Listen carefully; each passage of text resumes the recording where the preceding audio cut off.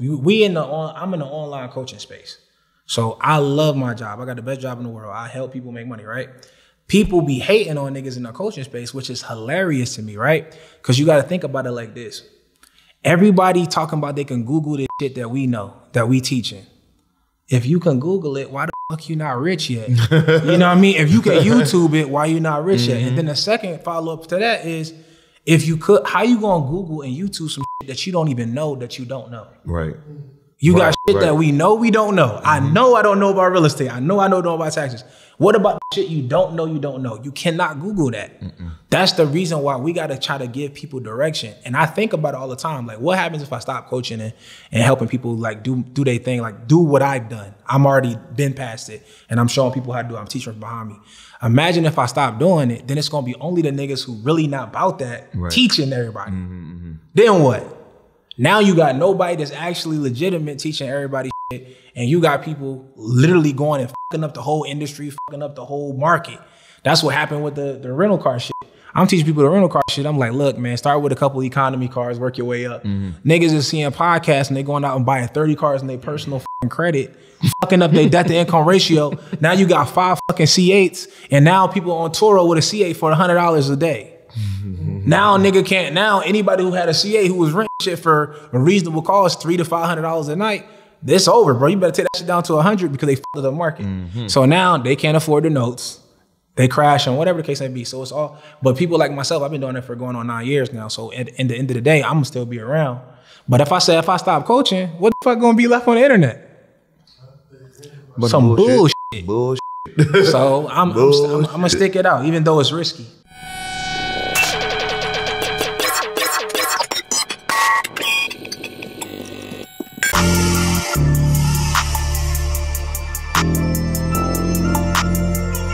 Describe myself in 2 words, rich and unemployed. These stones cost 2 birds. Let it count it when she bored. Deposit hit, checks clearing, ayy, nothing void. I know that ain't my ex calling, null and void. Where we going? Money going. All right, welcome to the Rich and Unemployed podcast. I'm your host, Jonathan Dubuisson, aka Finesse.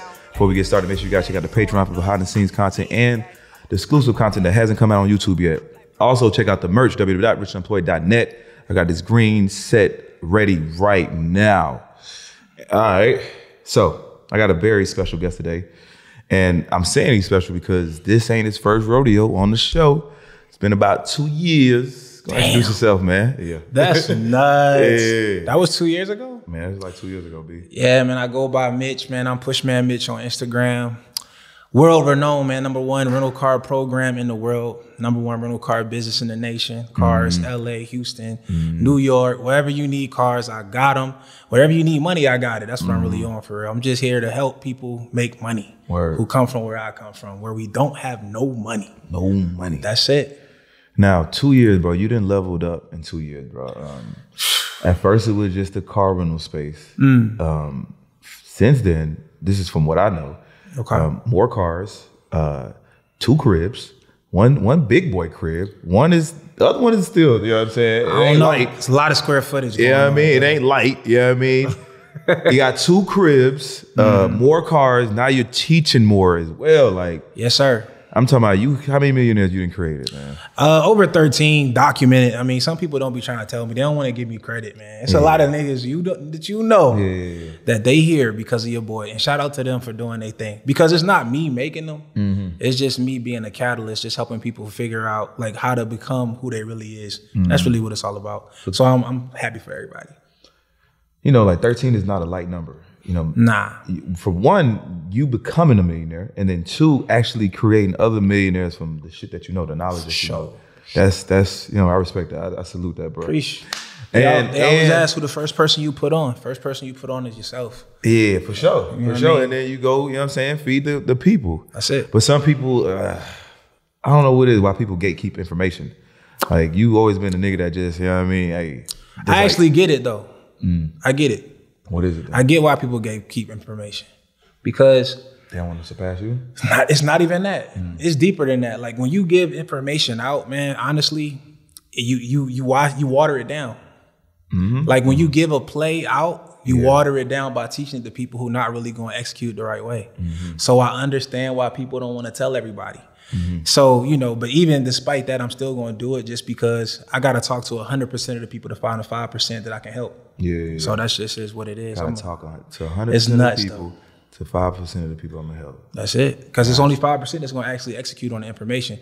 So it's not a problem. We can give out free game all day. I could teach you how to make $1 million, get $1 million loan, get your own mansion. I can teach you all of that right away, but it don't matter if you ain't gonna go execute on it. That's why, you know, we talk about mentorship so much because it's really not about the information. Niggas can Google anything, right? Research anything.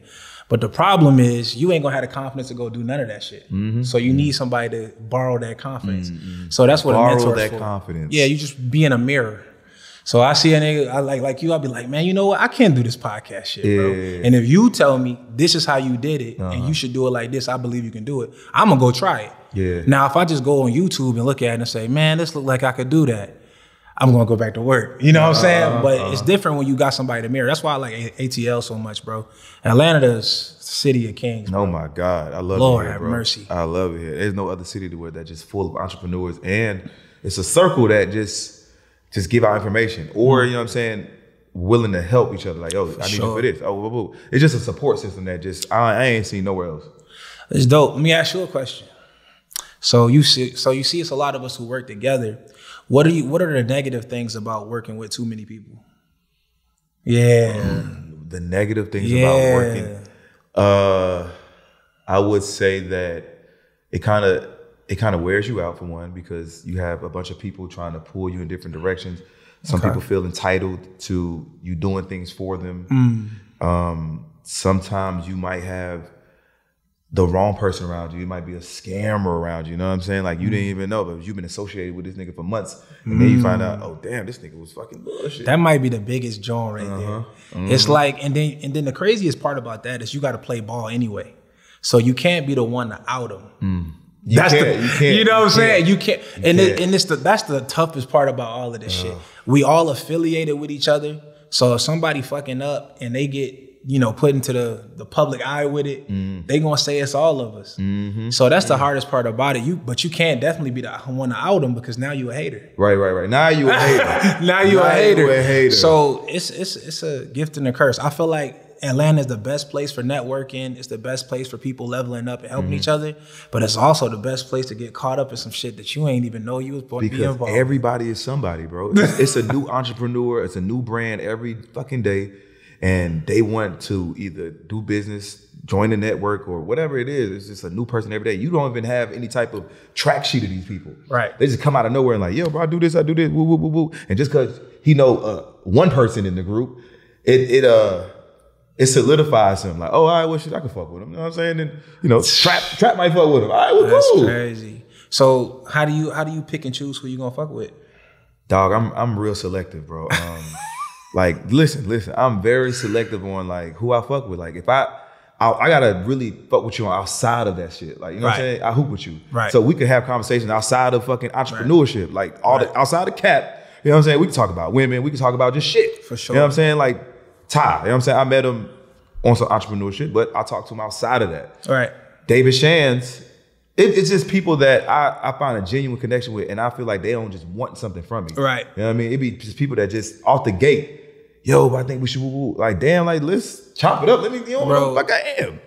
I'm big on that, man. I'm not even trying to, like, I like to do business and collaborate with people, but I don't want to work with nobody that I don't like. Right. I literally don't. Because you know what? In reality, like, I've been doing business now, 8 figures now. So when you get into a business that, let's say me and you partner up and do a deal, and we not that tight. Me and you not that tight. We cool. Like, we know each other in passing, but then we do a business deal that we make millions of dollars together that we got to split. Let's just say me and you had a bank that we went through, and the bank is telling me some funny shit, and I communicated to you that it's going to be a certain amount of time that we get this money. Now the bank played with me. Yeah. Because we wasn't that tight, our relationship going to be in shambles. Because I got to be like, yo, the bank told me 60 days, man. They said it was going to be a reserve on it. Now they talking about 90 days. Now you think I done scammed you. Yeah. This nigga got a platform. He go on a platform talking about, yo, PushMan Mitch did this. But that's why I can't I don't try to do business with nobody that I don't have an organic relationship with, that I don't like. That I know that we can have the tough conversations and we can have the cool conversations. But that's the real big thing. I don't consider nobody cool with me, my friend, if we can't have a tough conversation. If you get upset with me, like when I got to be real with you, we not really that cool for real. So I don't consider you no friend. So even if you was mad, I don't even give a damn. I'ma just slide because we was never really that cool. But if I can have that tough conversation, like yo, let's talk about it real quick. It's not going to be everything, not all glitz and glamour. But that's the problem with this digital era, social media. It's the human connection is missing, and we think we can say anything behind the keyboards. And then when you go in person, people can't even talk to each other. Can't even speak up. So my thing is, if I don't like you, we ain't got to do no business together. We can be cool. I'm always going to play bull. Cordial. I'm always going to shake hands. I'm always going to big up you. But when you come over talking about, yo, Mitch, let's do this, let's do that, I don't even entertain it. Yeah. What do you say? Like, you like, all right, bet. Because it's fake, though. What do everybody do whenever they say, oh, we gonna leak, we got to get together, we got to be. Oh my God. I be just like this, man. Come on, bro. We don't even got to do that. You know what I'm saying? Like, I just say what's up. Like, how's your family? Everything cool? Yeah. We don't got to do no business. Like, let's just say what's up when we see each other. But that's the problem, though. People really feel like I be thinking they think I want to do it. Yeah. I want to work with them. I be like, oh, I don't want you to be confused. I don't want to do no business with you. Let's just, pound, slide out. I be in and out of any of They take that as disrespect too, man. They might look at you a little funny now, go talk shit about your back. Like, bro, we have a choice in life. I can make a decision. Like, I don't have to do business. I don't have to be your friend. But people take that as a negative way. Like, yo, listen, the more that we climb up the ladder, the less people that we have to connect with. You know what I mean? When you was at the bottom, it's cool. Like, you could try shit out. But when you get high up the ladder, like, you got a lot of shit to lose. That's the only difference. Everything has changed when you got something to lose. Yes. Every decision, like niggas will be, I'm gonna be real with you on this joint, yo. Niggas will try you on the fighting shit. You know what I mean? When you got something to lose, you ain't trying to throw hands like that no more. No. You ain't trying to even get into the gunplay. You ain't trying to get into none of that. You like, I'm trying to go home. I got some shit going on now. This person ain't got nothing to lose, so I'm not arguing with this person. Like somebody might get the tussle with me. I'll be like, you got it. You the toughest guy in the gym. Yeah, for sure. Thing. I'm not doing it. Back in the day, bro, I'll let you see what time it is. I ain't got nothing to lose. Same thing go with these. When you got women, you dating women, you gonna be more selective. When you got shit to lose. If you ain't got nothing to lose, you could date any joint. You could date OnlyFans joint, porn joint. You don't give a damn. You like, what I'm gonna do? I got $25 in the bank. But when you got a couple $1 million in the bank and you got a reputation, you got a brand, now you are going to be more selective and care about who you associate yourself with. That's just the reality. So when you got everything to lose, everything changed. So that's even the business shit. I ain't doing I done did it. I already been through it. I done did partnership deals with people. They done took $30,000 out of my bank. We got a mutual bank account. I said, you entitled to half of everything I put in this account. Boy, take everything out of that joint. Calling him. Yo, what's up? He ain't answering. All right, I call his other phone. He ain't answering. Hit him on the gram phone call. You know, that's last. You hit him on the gram call. Yo, what's poppin'? I'm just trying to, look, and the only reason I was trying to hit him, it wasn't about the money going from the account. It was about me trying to put more money in the account. So I was just like, yo, I couldn't get in there because they had like these questions, security questions that he set up. So I don't know them. So I had to go to the bank. So I couldn't get in touch with him. So I went to the bank. And, I talked to him. I said, look, I just got to get on my online banking. They asked me security questions. I don't know. Long story short, they said, oh, it's no problem. So I'm waiting in there. They fixing it. And I said, you know what? Look, what's the balance on the account? And I ain't even think nothing. They was like $200-something. I was like, $200-something. I said, there's no way it's $200 in here. And I put 60 G's in this account. Yo, what do you do? Like, niggas is from the streets. What do you do in situations like that when like niggas try you? You know what I mean? Like, we got shit to lose. You know what I mean? We got a name, we got a brand. You don't want to just pull up on a nigga and punch him out. You don't want to pull out a strap on a nigga. It's a whole different life now. Yeah, you know what I mean? When you got shit to lose. So how I see it, it's a few ways you can see it. But in that particular situation, I looked at the bull. He haven't been posting. He looked like he was going bald up top. I was like, maybe he about to die or he's sick. You know what I'm saying? Like, and he did that and he ain't know how to talk to me because we wasn't that tight. So we couldn't have a conversation. That's why he wasn't answering me because cool. That's what I'm assuming why he wasn't answering me. We couldn't have a tough conversation because he just robbed me for real. But now you got the situation of what do? Do I retaliate on that type time? And then what I'm gonna get for it? I ain't gonna get the money back. I know he don't got the cheese. So my thing is, close the account. You learn, you take that lesson and you move on from it. You know, that's how, and the only way to get to the M's is to go through the L's. So that was one of my L's. I learned to make sure I go different when I go into partnerships. It was a good lesson. It was a $60,000 lesson. That's cool. I can live with it. I ain't, you know. What adjustments do you make from that? I mean, plenty. I mean, first of all, whenever you do a partnership deal, just make sure you don't get them access to the account when y'all not tight like that. You feel what I'm saying? And you don't even got to give him. Just only put his part into that account, and I just put my part in my account. Just don't merge. That's it's a couple of things immediately, and then just making sure you more. I'm more cautious on when I try to deal with people and partner up. Like, cause me, I'm a friendly dude. Like I just feel like all of us can make money together. I really feel like that. And like when it comes to my friends, I'm like, hey, I'm literally not ever gonna call you my friend if we can't make money together. We ain't friends. We know each other. I can know, love, and respect you. But we ain't friends if we can't make chicken together. Because what would be a reason why you can't make money with your homie?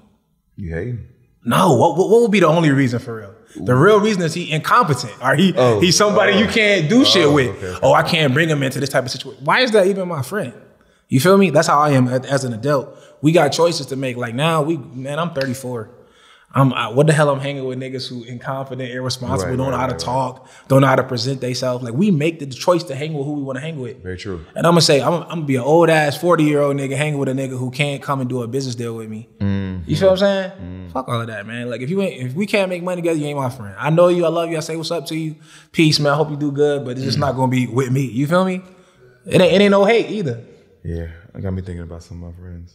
But yeah, no, it happens all the time. And the crazy thing about the bull, like, you know me, I'm a classy guy. So just talking about the situation, I never name drop. I'm not going to put bull out or nothing like that. The bull who took the money, he's still underneath all my posts. He comment shit, watching my lives. And then like some John that I know, she gonna hit me talking about, you know, she telling me this crazy rumor that had to be made up by a person who don't even know me. So I was just like, who you heard that from? And then it turned out to be that same bull. So now, not only did you get me from my chicken, you down here hating and spreading rumors and shit. Yo. So I thought about exposing him for a minute. Then I said, I ain't gonna stoop down to people level. That's still my issue, bro. Like transitioning from like the street life to like business. I can't handle everything like I used to. You know what I mean? I can't. You know, like I have to really be cautious and think of like, okay, what is the proper move? What would the businessman do? Yo, you know, like, because it's all a temporary feeling though. That's kind of how I think about it. Like even with the money being gone, I thought about it like I bought me a watch or some shit like that 60. Yeah, I had to change my brain around how I thought about it. You got to trick yourself. Yeah, because it's like it's a temporary emotion. All of that shit is this too shall pass. Like it don't matter if I'm happy. I might be happy as a fuck for a minute, but that's gonna be going in a minute. Yeah, I'm stressed, same shit. I'm worried about this money shit. I'm gonna be cool in a little minute. So my thing is just to remember that whenever I feel that and that I do got shit to lose. So I'm fortunate. So bull, that might be the most money the bull ever get in his life. You know what I'm saying? I feel like he had more chicken before, but you know, you never know, bro. Everybody be capping, but man, I had a situation where a guy did a deal with me, and he was like, I was like, yeah, give me the stuff. I'm gonna go do the podcast tonight. He's like, I'm gonna do a deposit, see the money in the morning. I do the podcast in the morning. He was like, I can't pay you till next week. I said, what you mean, nigga? I just did the podcast. What are you talking about next week? And in my mind, I'm like, yo, I'm gonna fuck this nigga up, bro. Like you playing with me, bro. Like what are you talking about? You finna pay me next week? That's not what we agreed on. And I had to think like, yo, you can't think like that no more. Right. It ain't even enough money to even move like that. It ain't even. You know what I mean? Some shit be the principle though. It's the principle, right? And that's what I had to work on. Just like, yo, y'all really think y'all can just do whatever. But you know, you just gotta move different, man. I got a couple times, bro. I'm gonna be real. I like to talk about that stuff because people look at me and they just like, yo, boy got like this is how people view. I feel like they view me. When they be like, yo, the boy Mitch, he got everything. Like he got whips, he got everything. And I'll be like, man, I'm going through everything y'all go through. Fucking right. Bro, I remember when before the verification shit was a play, I paid motherfuckers $25,000 to verify my shit. And boy, and they got me. Like they got me. I ain't even gonna name drop them. I'm lawyered up. I'm gonna get my chicken though. I'm lawyered up on them. It's contractual. We Gucci. But I got 25 G's for that just to make sure, you know, I got the articles, all the things that everybody was doing. And the people, you know, they came through a good reference. You feel me? And I shot them to 25 G's. I was verified for you remember I got verified before the verified situation. So I got verified, but that was after 2 years already when I paid. I paid them 2 years before that. So long story short, they come through and then they verify me in an unethical way that wasn't supposed to be done. And they asked me, yo, I can get this done, but it might be taken or whatever. And I was like, no, don't do it. Just give me my 25 G's back. And he did it anyway. So, and then it got verified for maybe 2 weeks, and then they unverified my joint. But either way, so that was another way I got right there. And you know, the trading shit, everybody got killed in the trading joint. Oh my God, can we talk about that? Yeah, we can talk about whatever for me, because that's what I'm here to do. You took a major loss. Huge, bro. Huge. Are you okay? You comfortable saying the amount? I'll say the amount that I invested. So I invested $300,000. And it was supposedly more that I lost, but $300K is what I put in that joint.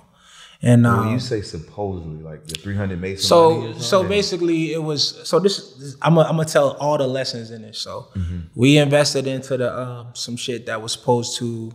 How we were sold on it is that it's a person that's trading on our behalf. So it was a bot, right? But it was then you find out later it's a bot. Regardless of whatever it is, I know folks who got paid out from it. So I was comfortable throwing my chicken in there. The minimum when I got in that joint, it was a 3-piece. The minimum was 300? The minimum when I came through was 3. Ooh. You feel me? So some people was coming at a dub, at 50, at 100. Yeah, I was about to end at a 50. Yeah, I came in that joint at a 3-piece. And you know, and this is how I look at it. So I took that, when I try to pull my cheese out, it's before it folded down and all of that, right? But before I tried to take my cheese out, it didn't come out. This is years now. So now we years out of it now. But long story short, I was about to buy a crib, and when I'm buying a crib, I had to put down $400,000. And I was like, the only reason I pulled the chicken out the account is so I can just use that cash instead of using my cash that I got just chilling. So I go pull the cheese out, and they never come. It's it says 20 business days. 20 business days pass, and I'm like, yo, where is this chicken? All my peoples who enter, they telling me, yo, it's cool. It's gonna come out. Da, da, da, da. Long story short, it's another 2 years or so. I don't know, it's not 2 years. It's probably a year now. And I never get it. So long story short, not only did I fuck up the 3, but I bought the crib with 400 something cash out of my pocket that I thought was gonna be replaced by the 3. So now I done spent 750 just at one time. You feel me? So that was an L. But I like to talk about that because, like I said, when people look at me, I don't take no losses. Yeah. Everything. Oh, but I'm always gonna be straight though, because I'm a different type of bull. So I'm a hustler, and I'm gonna always make sure I do my thing. But at the same time, I was uncomfortable as a motherfucker.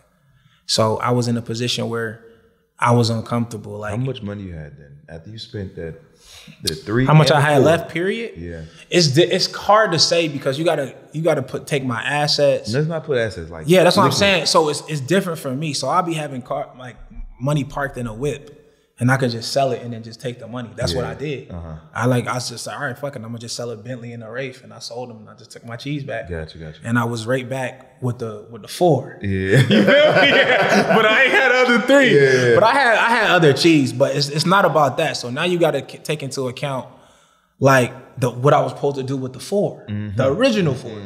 You feel me? You can't every time you go spending some money, damn. You know what I'm saying? Bro. Every time you go spend some money, now, damn, I took that. I was so uncomfortable, bro, it's just the least amount of money I had so long. And I was just like, damn, this is uncomfortable as a motherfucker. And I gotta keep my other whips. Yeah. Not only just because the shit that I drive, but just to, make sure my rental car is going out doing their thing. And I was like, if I sell any more of these motherfuckers, my fleet gonna be empty. You ain't gonna be PushMan Mitch. Nah, you feel me? So I just had to get back on my guerrilla grind, man, and I got creative with it, and I bounced back. But let's talk about that grind, because I witnessed some of it. Like I knew when y'all took that loss, and then I seen the aftermath of it. Like you went on like a crazy run. Like you just was like nonstop. I feel like I'm still on it. You know what I'm saying? Like like your shit, you never came down. Like it was just live after live after live, challenge after challenge. Like you just was like, yo, what the fuck is this nigga on? Man, I was doing whatever I had to do to get back right. So, and it wasn't like I had to do nothing crazy. I just had to just be on grind mode. It wasn't no time. Like normally we might work and then we might go take a trip to Bali. We might go take a trip to Miami. It wasn't no more trips. It was go time. And me and everybody, everybody who was around me was feeling that one. So and you know, I just had to get back in my mode that I was at before, you know, where I had my first 6 figures. Like I just had to act like I really had nothing. I had money, but I felt like I ain't had nothing. So I lived like I ain't have nothing, but it was cool. I got assets that bring in good returns. So one of the things I ended up buying, that $400,000 crib, when I put that money down, that paid me $70,000 a month. That was a great investment. My other crib we talk about in Midtown, that paid me about $20,000 to $30,000 a month. Very good profits on that joint. So that one got me back up. I was able to scale my brand and make my business brand name blow up nationally. So right now, if anybody Googles who I am, you don't even got to Google my name. You can just Google rental car business coach. I'm #1 in the nation. You feel me? So it made me level up and take my craft more serious and get better at doing what I do. So what I do is I make people make money. That's my job. If I can get you to make money, I'm not talking about millions, just literally to know that you can work for yourself and make money, and then it's a doubles game. And that's what I teach. And that's why I got so many people becoming millionaires, so many people becoming 100,000aires, and it's just being consistent and showing them actionable steps with blueprints behind it. But that's what I did. So I got real good at it, promoted it, marketed it. Now I'm #1 in the nation when it comes to the rental car business coach. So there's a lot of people that you're gonna meet that's doing it, and shout out to them. Keep doing y'all thing. Keep pushing the culture. But I'm #1 for sure. Keep pushing the culture. So it's safe to say that for sure you needed to take that loss, because no, hell no. No. Let me tell y'all something right now. Let's be clear.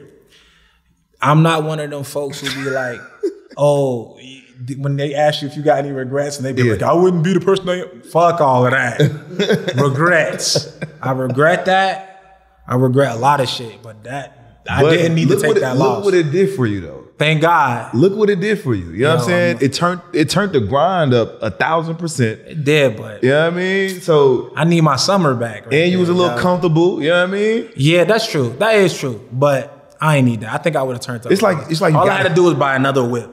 Yeah. Just buy another whip that'll turn me up. So I learned that from one of my mentors too. So like anytime you start to feel complacent, you just make a large purchase. Like, so me, you know, I got a watch collection too now. So I'll go give me an AP, go give me a Rolex, something crazy, something that I don't need to be buying. Yeah.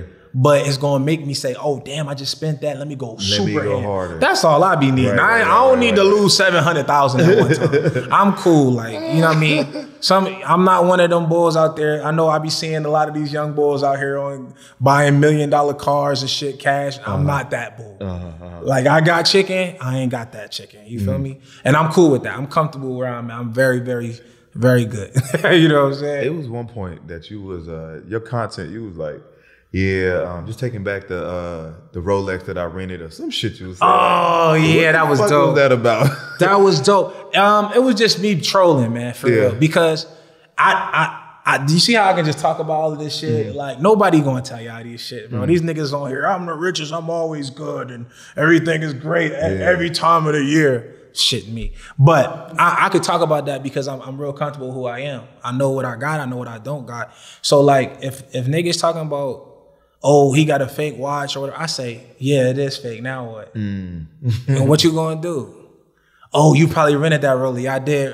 You probably rented the Rolls Royce. I did. Now what?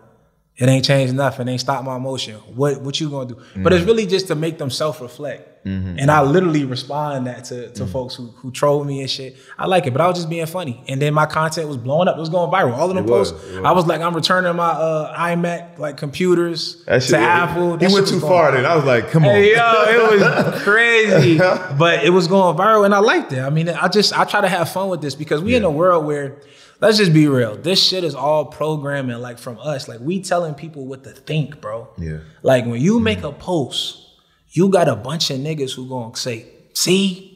You know what I'm saying? And they gonna go tell that to their homies and their girls and whoever they get into a debate with, they gonna go based off what you said. And then you got the women who posting these Justin LeBoy quotes and all of these random pages. If you follow any chicks, you see all of them posting the same exact posts. Shit. We being told what to think, what to do. So in reality, I like to just be a disruptor and just fuck up what everybody got going on sometimes. And like, you know, they make us post shit with trending sounds and they making us promote music. I might post some shit and I know it's not gonna go viral because I'm picking a song that I like. And just to fuck up the swag a little bit. And sometimes that shit go viral and it be dope. But I'm just trying to have fun with this shit, even though we on this like matrix programming. And I know I gotta, you know, I play into it. I use it to make money and I encourage y'all to do this. So it's a tool. So use the internet to get your bags.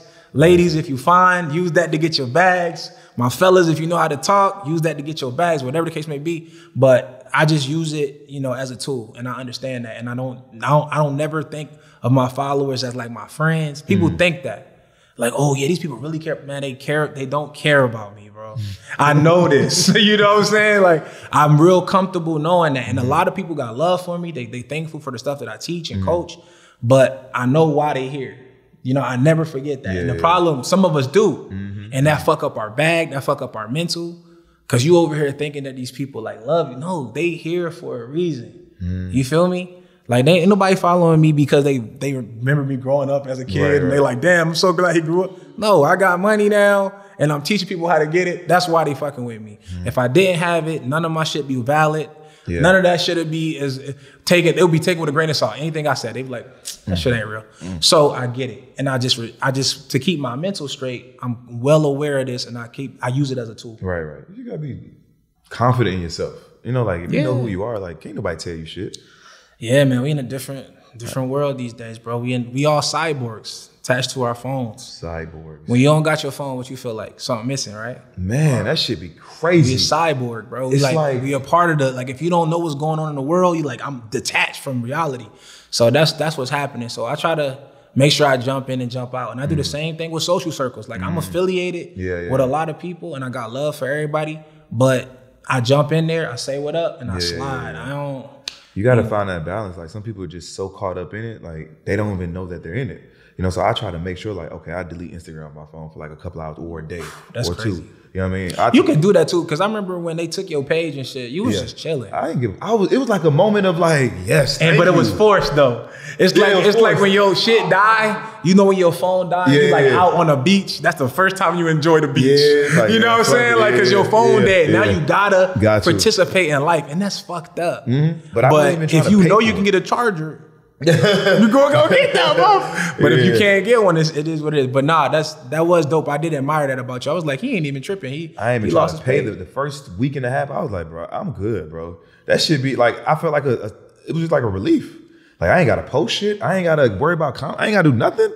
Oh, cool. That's cool. What if you lost everything though? Like nah, YouTube that was different. That was different. Everything. But you still had YouTube, so he can blow his page back up. You made a new page. It was gonna fuck up the bag though. I was thinking like, all right, I gotta get back on it because I gotta start making some money. All right, let me get back on the shit. And then it was like the network. You know what I'm saying? I got a big network on the grams. Like we gotta understand too. Like these platforms is not ours, bro. And one day, like your brand could be gone in one fucking day, bro. That's all I teach, bro. Like when it came to the rental car shit, everybody be like, oh, Mitch Toro. I'm like, I don't give a fuck about Toro. Like Toro's a cool brand. I got love for it. It helped me out when I first got started back in 2014. Bruh, I ain't seen it since 2017. I don't know nothing. I don't do nothing on Toro because I don't need it. But if Toro were to shut down and y'all got 50 cars on that bitch, and you don't know how to use your own brand, your own website, your own marketing, you're done. So I make sure I teach y'all, use the platforms because it's a tool, but build your brand. That's what this is all about. It's not about no LLC.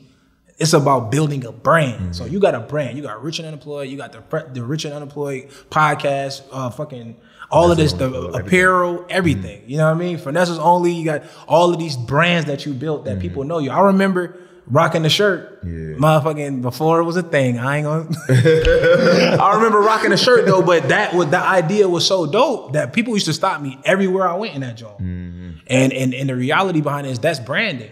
That's past. No, if it don't matter if he made a shirt on Printful, they ain't gonna go to fucking Printful. He can go leave from Printful, make this motherfucking shirt somewhere else, and he's good. But if you depend on all of these platforms, YouTube, Instagram, all of that shit, you're done.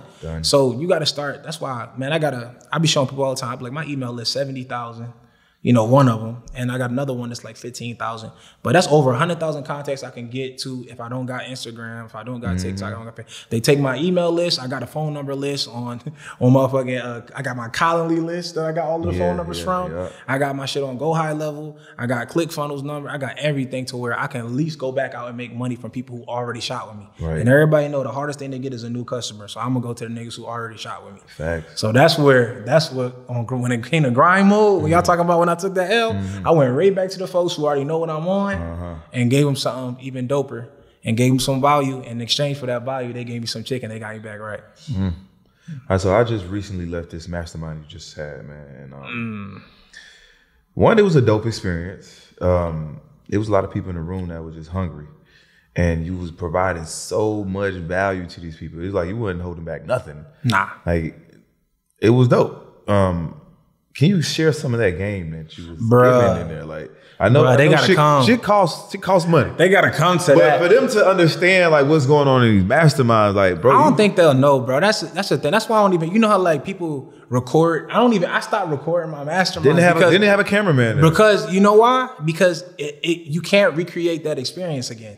So even me telling them now, they'll never be able to get what happened in that room. It's like that's the energy. That's where the millionaires be made. So it's the online coaching. That's cool. Courses, cool. But in-person masterminds, that's where niggas is coming. They really feeling it. I'm letting them be in the mansion, sit in the Rolls Royce. I'm giving them the game, actionable steps, and literally helping them develop their brand. So a lot of people, they don't understand how important it is to tell their story and speak about their brand. So the first thing I teach people is to at least have a 15-second elevator pitch. You never know who you're gonna be. You might be next to this man, and he might just say, "What's up?"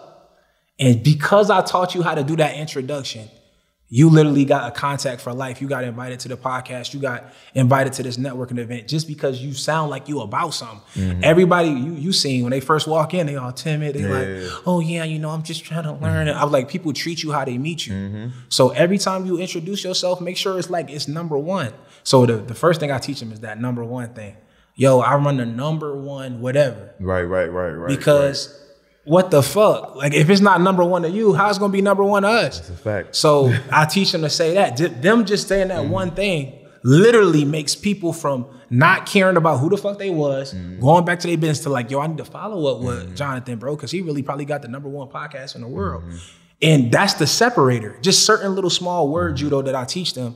It just literally helps them be able to get more opportunities, have more confidence. And then you seen like there was people who came, they come in y'all paying $3,000.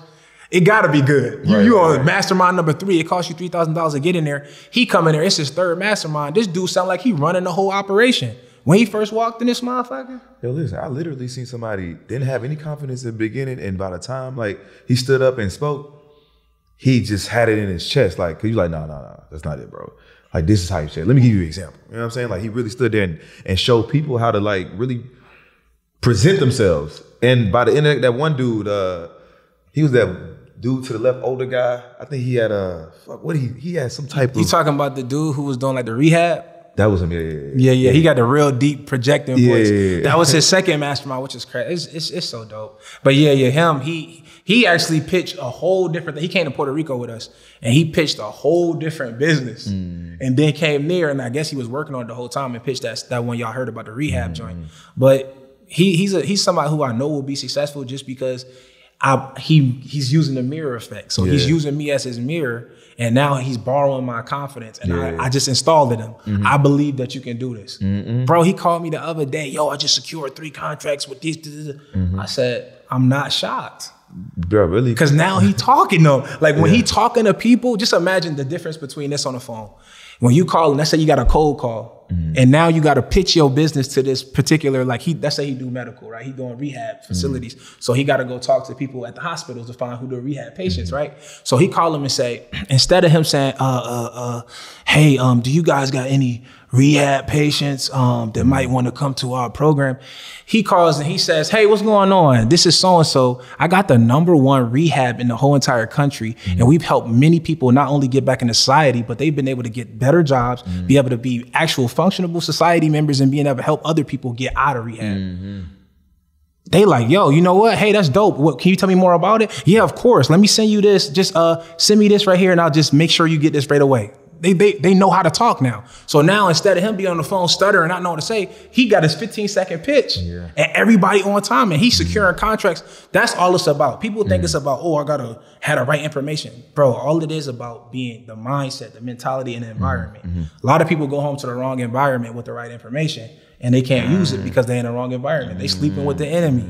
All of their homies is like, oh yeah, bro, you can't do that, dog. I know this one dude who know 2 cousins from down the street who know this uncle who did it and it ain't work for him, so it ain't gonna work for you. But no, if you're around our environment, we like, nah, you can do it, and let me show you how. And that's the difference. That's all it take. And now he secured a 6-figure contract within like 2 weeks of fucking coming to a mastermind. Spending $3,000. Bro, let's go. Get that money up. Let me tell you how important a mentor is. Like you said, like borrowing confidence.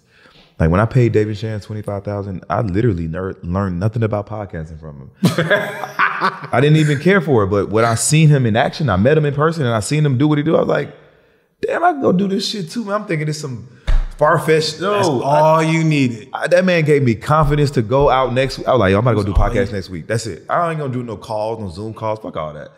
That's all I took from David Shands. Like he know. But like I did learn later on, like he a friend now. Like, you know what I'm saying? He put me on game, put me on money plays. But in the beginning, it was straight confidence. And I tell that shit all the time. Like, yo, if I never paid that 25 bands and seen David Shands, met him in person, I wouldn't be here. I wouldn't be here. It gave you the confidence to know that you were capable of it too. And that's somebody that's like, Dave is talented, but you got the talent too.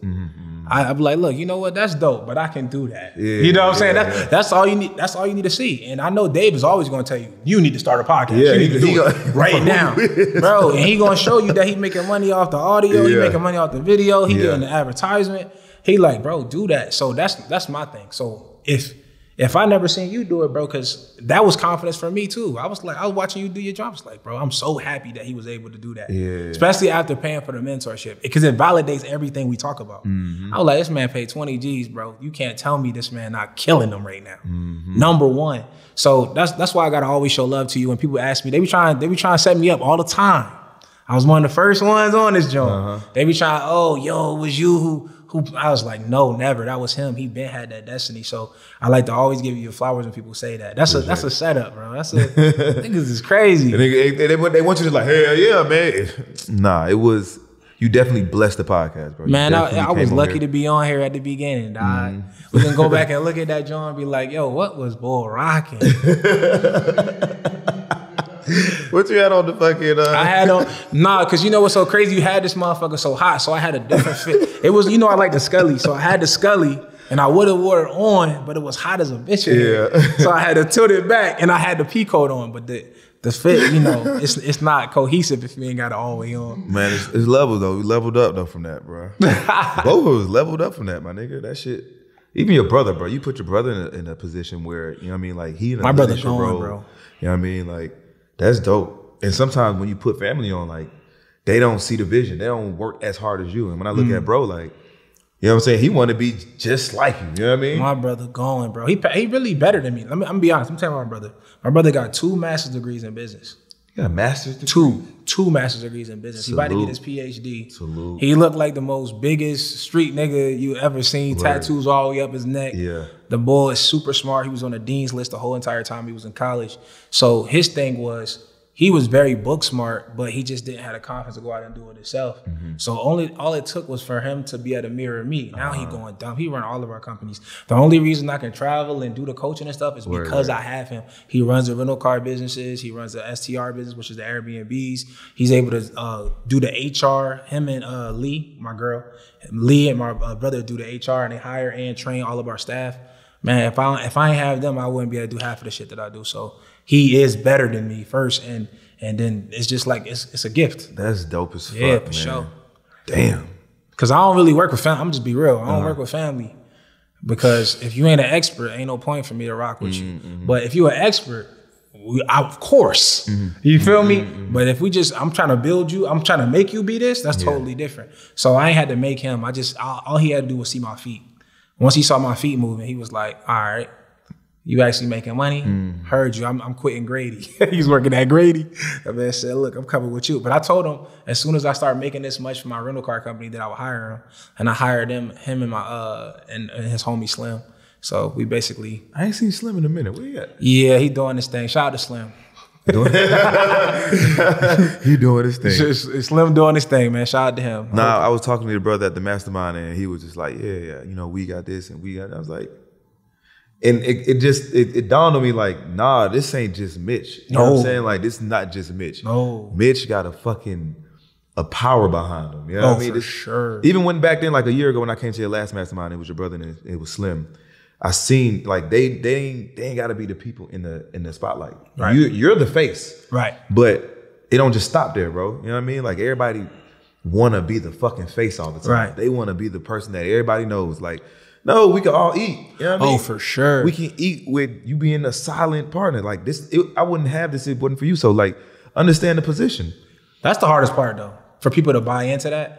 But you gotta realize it's like, for real, you can't be number one if you never been number two. So oh my God. The reality, like how do you learn how to be number one without being number two? And I had to do that. I had to wait my turn. I had to learn from people.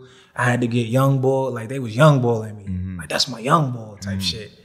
And I'm like, I know this nigga ain't calling me a young bull. But in reality, I wasn't in position. I wasn't elite. I didn't earn my stripes yet. And you got to respect that time frame to really develop yourself. And it's nothing wrong with being young bull. I feel like it's necessary to build that hunger up so you don't never want to get young bull again. Nigga, even at the age you're at right now, you still could be young bull. Oh yeah, I am right now. 50-year-old giving you game on some shit you don't know. Man, listen, I get a mentor every year. Or depends on if I surpass a mentor or catch up to him, how long it take. But I get a mentor or some type of training every single year because nobody wants to upgrade the iOS. So nobody wants to upgrade the iOS system. We got to upgrade our damn phones every year to keep up with the apps and shit. But we don't want to upgrade our brain. We want to use fifth grade information. Well, I tell most people that they operate on a daily basis with a fifth grade education. Like, what's the math y'all use past fifth grade? We doing long division? No, we doing multiplication, subtraction, addition, right? That's all we really doing. So if we doing that that's fifth grade. So most people literally past fifth grade, we don't use none of the information. So now me in particular, even if you're talking about college, it's remedial. When you go to college and you take your first course, it's remedial courses. I dropped out of college, but I know how the courses work. And then you go into your main objective, whatever your course is, your rate. So you gotta realize this. If we don't ever get educated past fifth grade, and we don't use nothing and get no training that we can actually use past fifth grade, what the fuck are we complaining about being broke for? Man, you stuck. You don't upgrade your, then nigga, like, so this is my thing. So I'm in the online coaching space. So I love my job. I got the best job in the world. I help people make money, right? People be hating on niggas in the coaching space, which is hilarious to me, right? Because you got to think about it like this. Everybody talking about they can Google this shit that we know, that we teaching. If you can Google it, why the fuck you not rich yet? You know what I mean? If you can YouTube it, why you not rich yet? And then the second follow-up to that is, if you could, how you gonna Google and YouTube some shit that you don't even know that you don't know? Right. You got shit that we don't know. I know I don't know about real estate. I know about taxes. What about the shit you don't know? You cannot Google that. That's the reason why we got to try to give people direction. And I think about it all the time. Like, what happens if I stop coaching and helping people like do their thing, like do what I've done? I'm already been past it and I'm showing people how to do it. I'm teaching behind me. Imagine if I stop doing it, then it's going to be only the niggas who really not about that teaching everybody. Then what? Now you got nobody that's actually legitimate teaching everybody shit, and you got people literally going and fucking up the whole industry, fucking up the whole market. That's what happened with the rental car shit. I'm teaching people the rental car shit. I'm like, look, man, start with a couple economy cars, work your way up. Niggas is seeing podcasts and they going out and buying 30 cars in their personal fucking credit, fucking up their debt to income ratio. Now you got 5 fucking C8s, and now people on Turo with a C8 for $100 a day. Now nigga can't, now anybody who had a C8 who was renting shit for a reasonable cost, $300 to $500 a night, this over, bro. You better take that shit down to 100 because they fucked up the market. So now they can't afford the notes. They crash on whatever the case may be. So it's all, but people like myself, I've been doing it for going on 9 years now. So at the end of the day, I'm gonna still be around. But if I stop coaching, what the fuck gonna be left on the internet? Some bullshit. So I'm gonna stick it out, even though it's risky. So back to the first thing you said about like, you know, about gatekeeping. I see why, because it's a risk for us. Imagine, like, you gotta think about it like this. If I go out and I grab you and all of your followers, I say, you know what? I already been doing real estate deals. I got over $5 million in real estate. I wanna show y'all how to do the same thing. I'm profitable. I make $70,000 with one property, $40,000 with another property. I can show y'all exactly how I did it. I'm gonna let all of y'all invest with me.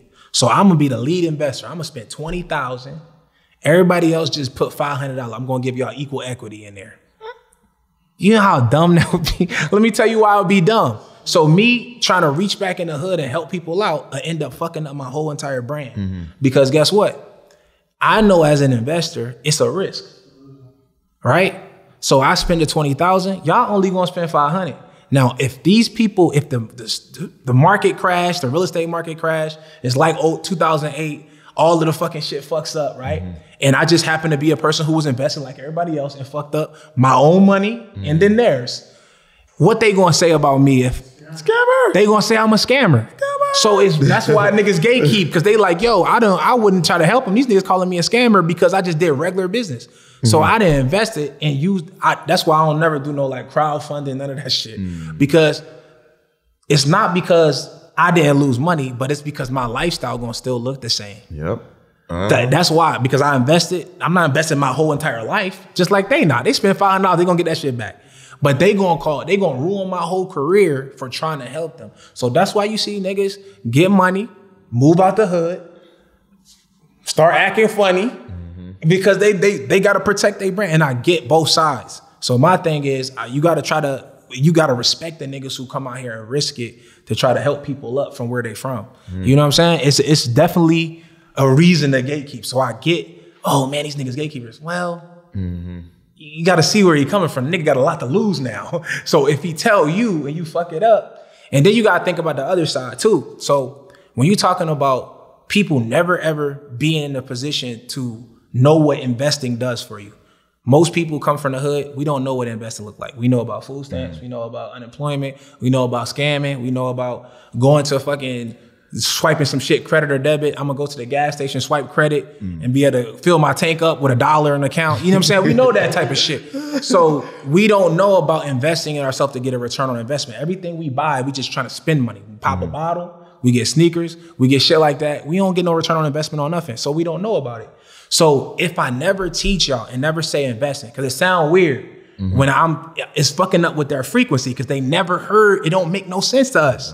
I came from it. I know what happened when I bought my first mentorship. I was like, what the fuck? $70,000 don't make no sense. But he was talking from a different frequency. I had to get on his frequency to understand what he was saying. Now I can see through his lens because I did it and I get it. But just think about it. If I gave all the information free, i.e. YouTube, i.e. Google, that's free shit, right? Nobody gonna use it because it's free. You ain't sacrificed nothing for it. That's one. Two, nobody wants free shit. People, we might say we want free shit, but do you want free food? Like, it's like when you at school, you want free lunch? Nobody really want free lunch. That's the cheap shit, right? Bullshit. You don't want the free information, just like you don't want a free haircut. If I go to my barber and my barber say, yo, Mitch, you the man, your money's no good here. You get free haircuts. I'm like, fuck no, I'm paying. Because I don't want free effort.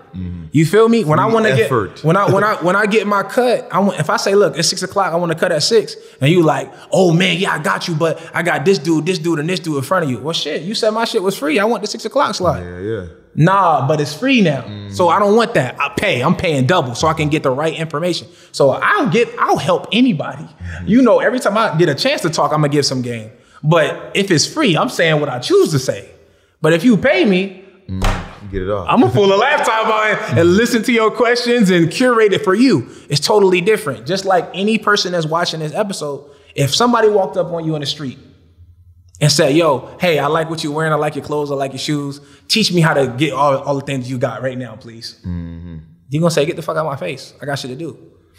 And if 10 more motherfuckers do it, you're gonna say, yo, this is crazy, man, they getting on my nerves, man. All these people wanna know this shit. But if they all have $500 in their hand, you're gonna teach their ass. Hell yeah. It's a reality. And then the thing is, I did the biggest free conference ever. I did a 3-day summit, had over 7,000 people come, literally online for 5 days with me, free. Gave them free information. I can look up the progress on my platform, Kajabi. I can look up how much they went through the course. Nigga, everybody who got that shit for free finished less than 7% of the course, bro.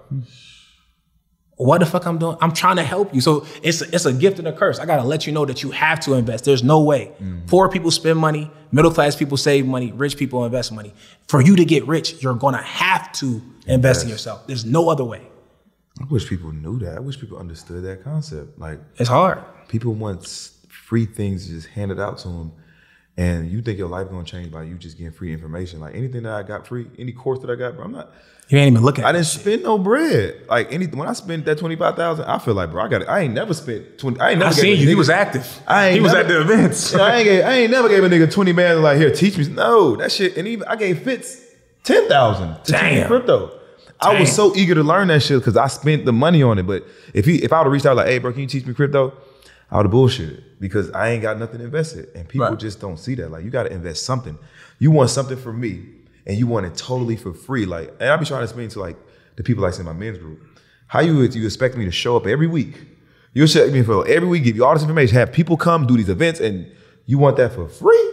Man, get the fuck out of here. People don't understand it though. They don't understand even a course is not even free to make. Hell no. It's not even free to make. That shit costs every month. For me to have it on my platform, $200 a month.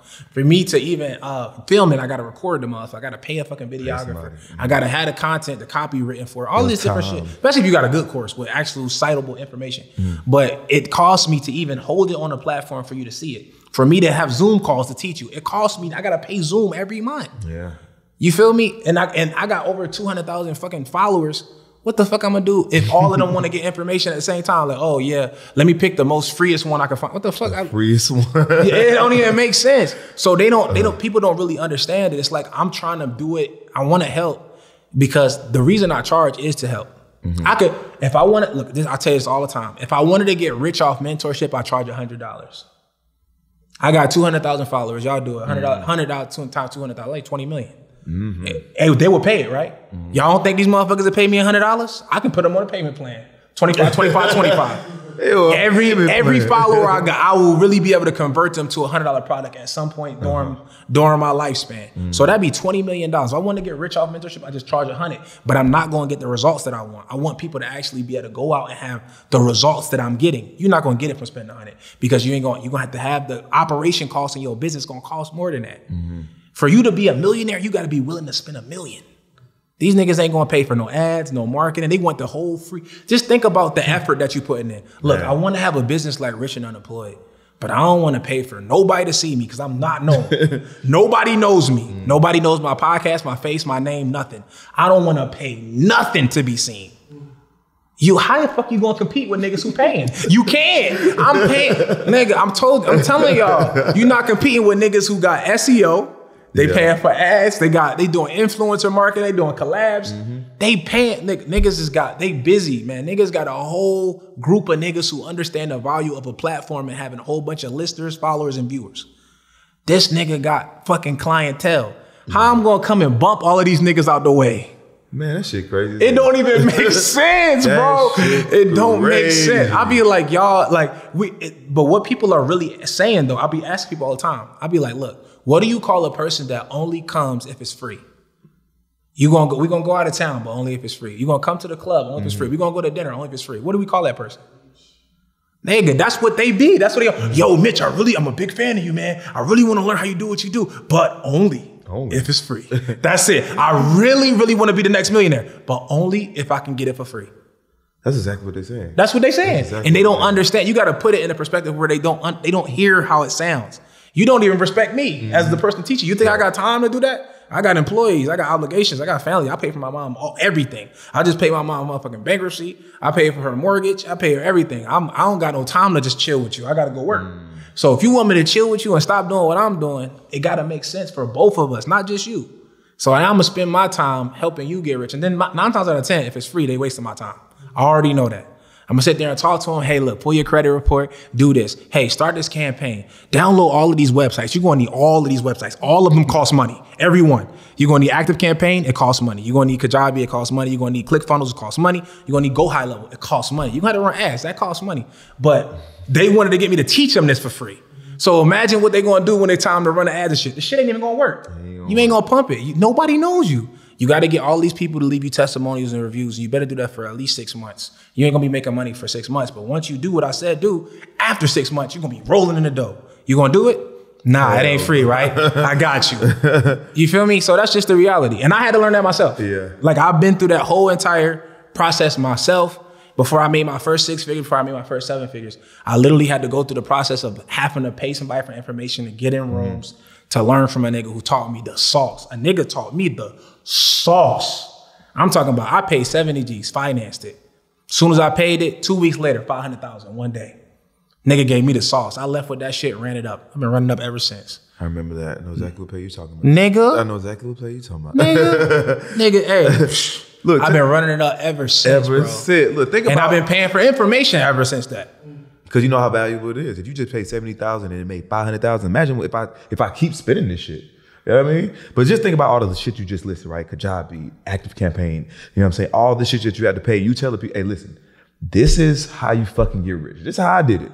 And nigga look at it like, bro, I don't know. I'm just telling you the fucking blueprint. They don't believe it. They don't believe you just really went through that. It's too free. You didn't pay all this for 6 months. You didn't goddamn have people testimonials. They don't believe it. Why wouldn't you believe it? You think I'm gonna just cap you down? How you think I got here? How you think I got here? My boy Wall Street Trapper said something. We was at my boy Marvin Mitchell and Ash Cash and Storm Leroy, they conference. And he was like, man, a nigga is underneath a post of a person who made $350 million, arguing with him, telling him he wrong. I was like, yo, that's a fact. They be literally arguing with me. And you got to think about it. And when I really break it down, this only going to make sense for the people who know who I am and who I'm with, who I'm affiliated with. Me and all my niggas, all of us, we got $1 million and $10 million ClickFunnels plaques. All of us got one. Since all of us got one, I want y'all to think about this. I paid to learn about ClickFunnels. I paid 20 G's for a nigga to teach me how to do the funnels and how it makes sense, how I can do the email blast, and pay for other people to let me drop an ad in their email list. I paid for this sauce, right? And I have 3 plaques, $1 million, like a 2 combo award, ClickFunnels plaques. All my homies got 2, 3, 4 of them, right? Fucking him 500 got a $25 million joint. Yo, but I'm just saying, all of us got it. So all of us wrong. All of us wrong. all of us paid for it though, right? All of us paid for it. And my thing is, there's another little thing that we should debunk on here. This is a good show to do this. People be talking about this course shit, like a nigga try to assassinate your bag by saying, oh, he made $1 million off courses. These niggas is weirdos. I be like, if a course can make you a millionaire, what's stopping you? Go make it. Go make 10 of them. It ain't the course. I'm sorry to tell you. You got to have a strategy. You got to have a bag. You got to have a skill set. You got to be knowing what you're talking about. It's not going to just happen for anybody. If it is, everybody who watches podcast, go out there and make a course. You should become a millionaire overnight. The fact is, it's going to take more than that. The same thing I took in my rental car business to make $1 million, I applied the same exact principles to the online course and coaching program shit. Same principles, hustle, execution, and grind. Same thing, supply and demand, right? But people go and bake it like, oh, man, they only rich off courses. Who gives a fuck? You better learn how to do that then. Fucking right. You better learn how to do that. It don't matter where it came from. Nigga got rich off real estate. He got rich off real estate. This nigga had to sell real estate. Like, what the fuck? This nigga had to sell the course to make money. What the fuck? What's stopping you? But that's the problem with us. We so busy trying to worry about what makes something dope and man, look, what's gonna work? I don't give a damn if nigga, I don't care what we doing. So that's the reality. If it's working, it's working. Oh, you fucked me up with that one. What it was? Fuck, nigga. What were we stopping for? No, we wasn't stopping. He was just letting me know it was at oh shit, say that. But yeah, no, man, that's my thing, man. People try to count people's pockets. I mean, and it's not even about a broke thing. We should fucking start off with that. Niggas be talking about, niggas who, man, any nigga who got motion don't never be hating. Nah, that's cap. Niggas with money be hating. Niggas with money be jealous. And they be saying little hater shit whenever they get a chance to get it. It's just I think it's an insecurity thing. It's something. It don't matter what it is. Me in particular, I always been smooth, but I get it. I get why other niggas be worried about me though. I get it. You know what I'm saying?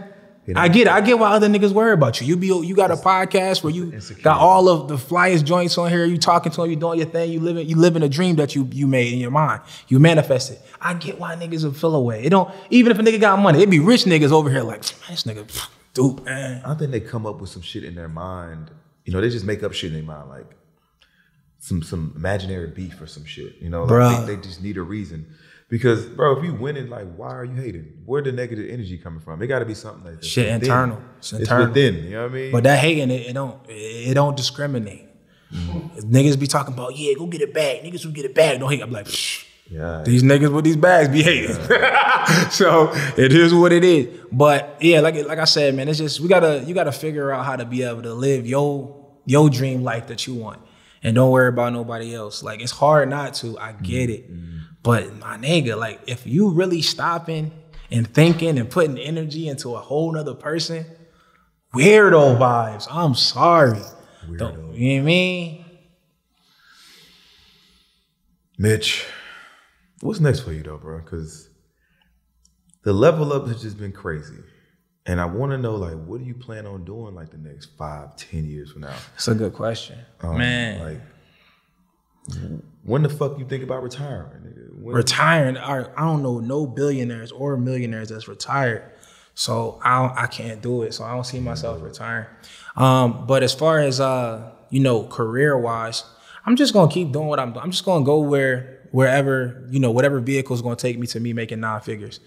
I did 10 million, so I'm trying to get the 9 figures. It's going to be a large jump. So I got to say that so gracefully. I made 10 M's.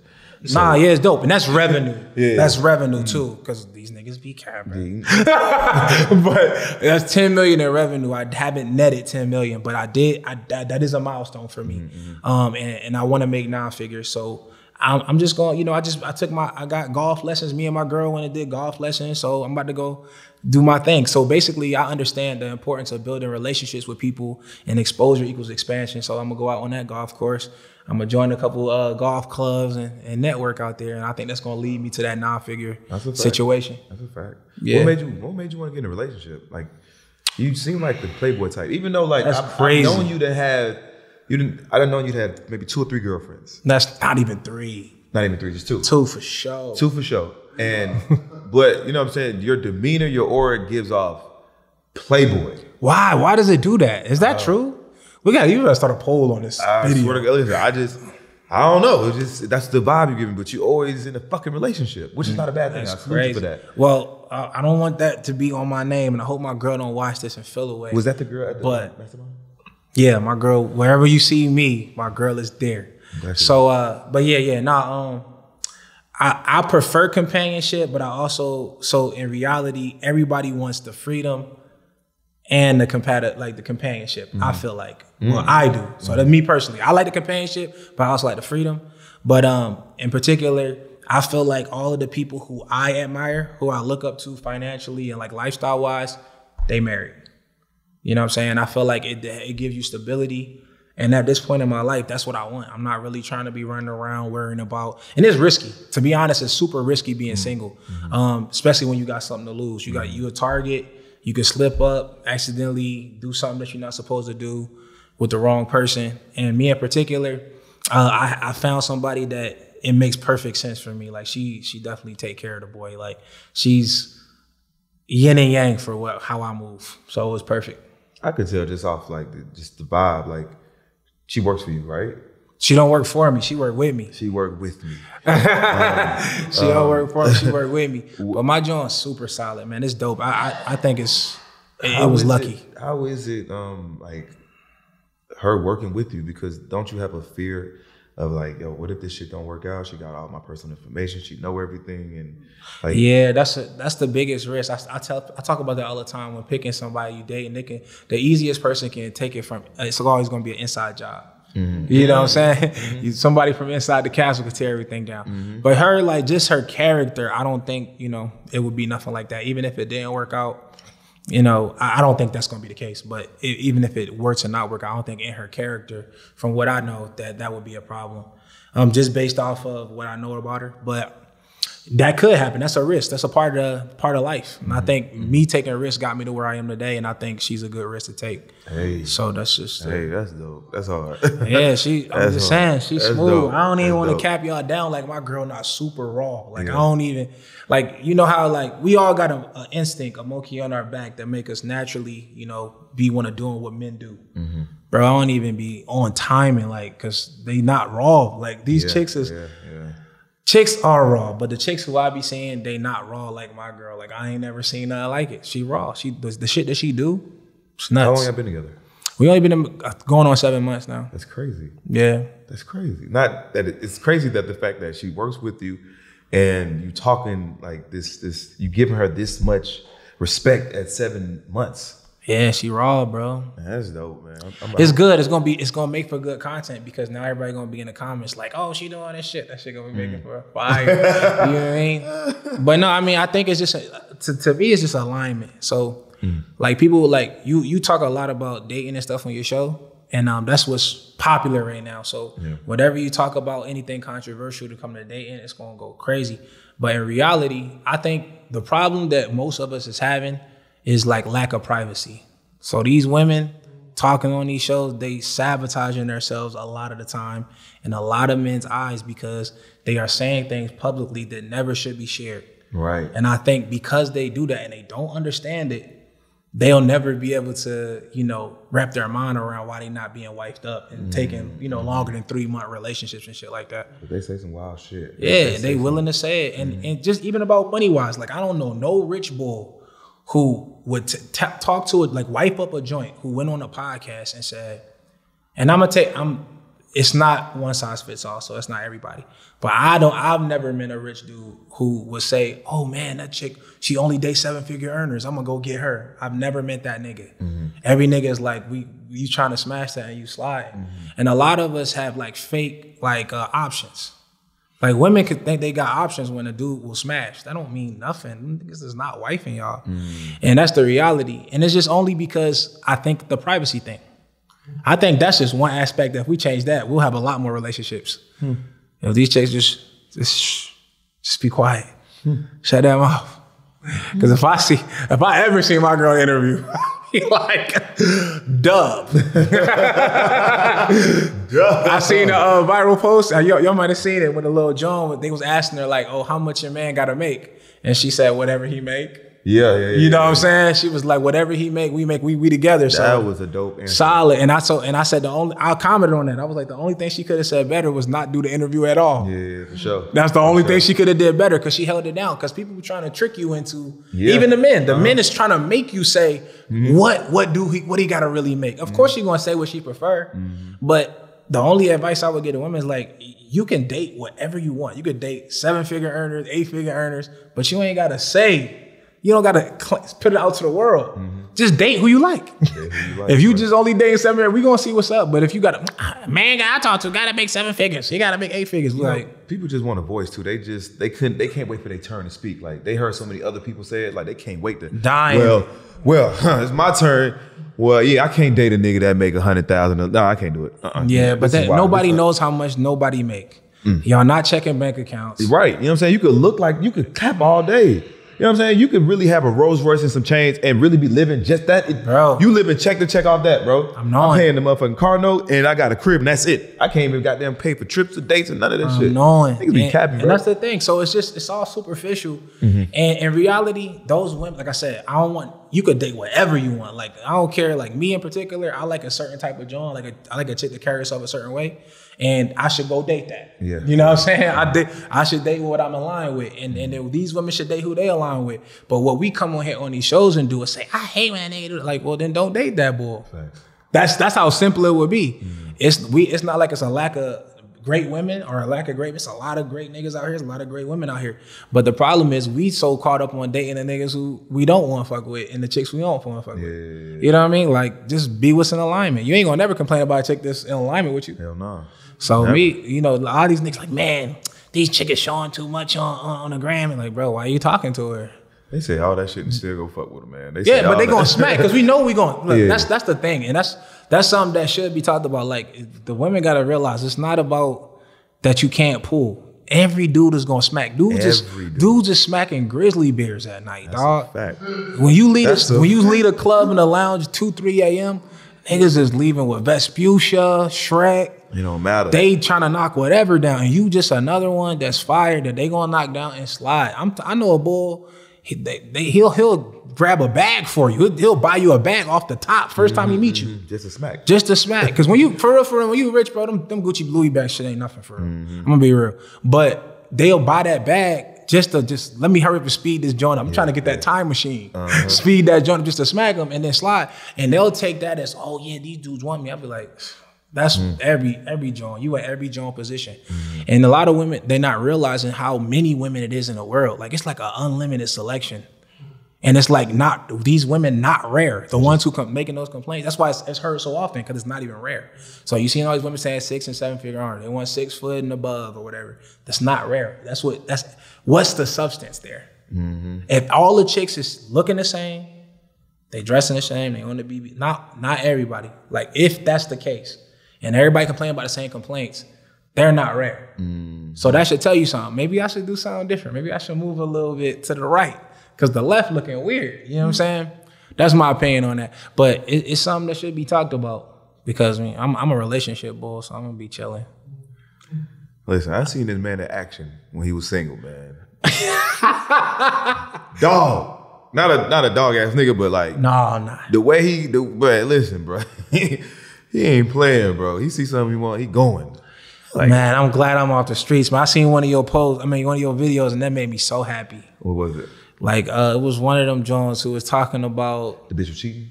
Oh no, not that one. That shit. We got like how many thousand views, like comments on it. They comment today. Like that one was viral. But that was nuts, bro. That was crazy.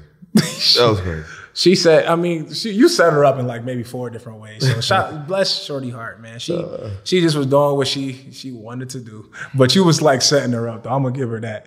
This man said, you had somebody waiting on the side? She said, a whole bunch of niggas. Shorty said she had a whole bunch of niggas waiting on the side. Sad. But yo, she wasn't playing.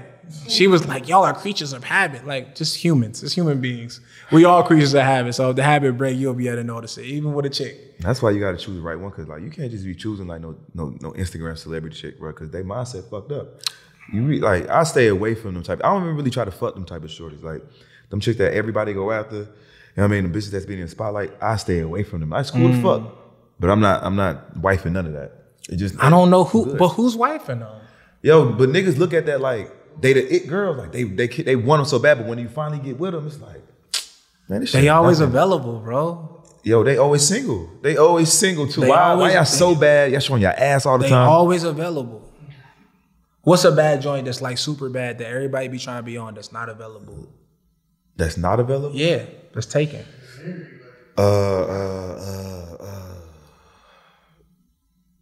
Well, now I'm gonna say Lori Harvey. She's like, not available either. She's not available, but like it's always a gap. Like she be like single for like 2 months. I mean, she is available. My bad. She just broke up with the bull. Yeah, she's available. They always available. They always available. Not even, but I ain't even gonna put Lori. Lori moves smooth. I mean, she don't talk too much, so I respect that. Lori, she dating a lot of people in the limelight, but honestly, she moves smooth considering. Yeah, but it just you don't hear her really talking too crazy. Yeah, she ain't gonna say nothing. She had one interview. She had one interview. That was it. Yeah, she moving. She had her one interview where she said she's the prize. Yeah, that was it. That was it. That was it. She just go date and she really kind of private with it, honestly. But even though they still look at her like a hoe, even though like she jumped nigga to nigga, every girl is jumping from nigga to nigga. Yeah, I think it's rapidly. Just the thing. I think for society, I think society is looking at it because they can visually see who she's dating. They can see it, yeah. So, most chicks, you don't know all of the dudes that they dated. I'm sure they dated way more dudes than Lori Harvey do. But she's dating celebrities. Yeah. And she's famous. So anybody she date gonna be on the limelight. So you can literally count her bodies. I know they smacking. That's the thing. You know what I mean? You know they smacking. You know they smacking. But I think, she kind of moves smooth for real. Like, it's a lot of ways that she can move. Yeah. And she not moving. And considering who she was talking to, she's not moving crazy. Right. She ain't moving crazy. She could be like, yo, I could be doing da-da-da-da. I told her that's the worst case scenario, bro. Like that might be one of my worst fears. Like your John just spicy on the street, and that was the John who you wifed up and had out on the street. Yo, that's worst case scenario, bro. When I be seeing these Jones do this to they boys, man, I be like, yo, I ain't even gonna name drop, but I be sad, bro. I be like, that's worst case scenario. How I stay from them, bro. I stay away from them. I stay away. I get the chicks that just moved in town, or like got like a couple thousand followers. I get them shit. You know what I mean? They ain't been staying. Why don't women understand why dudes get their chick from out of town? Because they ain't been touched like that. I ain't gonna say like no. They ain't been touched by nobody in your city. Facts. And you don't got to hear none of her bad stories because she not from around there. So she can start a clean slate and your mental can be clean. People don't understand that. That's why most niggas get their chick from out of town. But they don't want nobody that everybody talk to. Women be really misunderstanding that one. It be sad. It be sad. It be sad, bro. Like I just made a post too, like maybe a couple weeks ago. I was like, yo, listen. Y'all girls, y'all get naked online for no reason. Like, y'all not getting paid for it. Y'all think that y'all gonna get a man by that. No, we just attracted sexually. We just want to fuck in the moment. They available. Like, we're not finna stay there. We're not finna stay there. You know what I'm saying? Like, if everybody can see your ass and your titties, I'm only here for the moment. We're not wifing that shit up. That's why I hear all y'all single for real. It's nothing really to complain about, man. Just let them be out here. Yeah, oh no, I'm not complaining. Look, keep being naked. Hey, that's the thing. But that's the thing we gotta do. Like, we gotta let these Johns who wanna be spicy and on a gram and very sexually promiscuous, let them do their thing. And let the dudes who like them talk to them. I love it. That's my thing. That's what we gotta do. The joints who spicy, shorty, do your thing. Keep doing that and date them niggas who date spicy chicks. And that's the only thing we got missing because they ain't fucking with the niggas from where I'm from. Damn, bro. It's 1 a.m. Facts. Right. What you got next? What you want to tell the people? Where your next mastermind? That's crazy. You know what I mean? When is it? Just follow me on the gram, PushMan Mitch, just out of love for my boy Finesse, man. Anybody who tapping with me, I give y'all 50% off for anything that's in my bio. So just DM me the word push. Literally, as soon as you DM me the word push, I'll send you a link, get you tapped in. We'll make sure you make some money, not nothing funny. You feel me? Call it a day. And that's that. You feel me? Money making Mitch, man. On God, 2 times on Sunday. Hey, that's crazy, bro. We ain't talking about no car rental. We ain't talking about really no business. Like this, we ain't need to. We did that already. It's real shit. We did that already. We gotta be having them conversations like that people need to be hearing. Facts. Listen, go watch the episode 2 years ago. Y'all go learn some game from that shit. You know what I'm saying? This had plenty of gems in it. But if y'all want to learn about some money and all that shit about car rental space, go back to that episode. This wasn't for that. Word. And my man's got a podcast too. Oh yeah, Go check out the podcast. He's dropping gems daily, and he got the Patreon. How much you charge them? $100? Yeah, 100. It's cheap. It's cheap. For some game? Yeah. My Patreon is overloaded though. I don't even got to promote it. It's fire like that. So they get this. So since you can't, like some people can afford the mentorship and some people can't. Yeah. So the ones who can't, they can see the replays of my actual mentorship calls in my Patreon group. So it's dope. It's a little cheat code for you. I just learned something. I need to do that. Mm-hmm. Appreciate you. Yeah, they can't ask the questions, but they get to see what's popping. Mm-hmm. You know what I mean? All right, man. Rich and Unemployed the podcast. Until next time, stay rich.